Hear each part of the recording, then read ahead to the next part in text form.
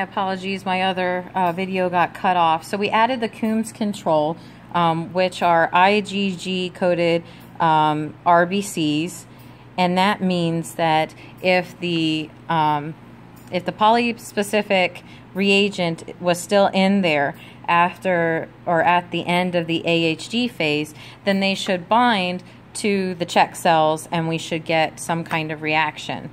So I pulled them out, and we got a little bit of something in the D, which is to be expected, but I don't know what happened to the DU.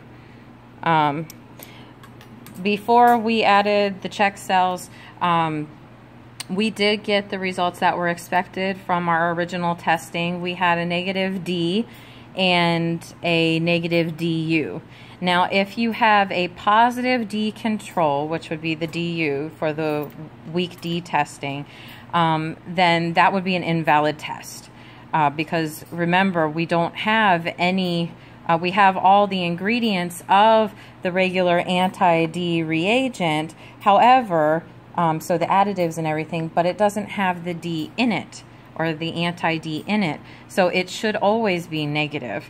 So our test ended up being great because it was, the D was negative and so was the D control. So this person truly is B negative.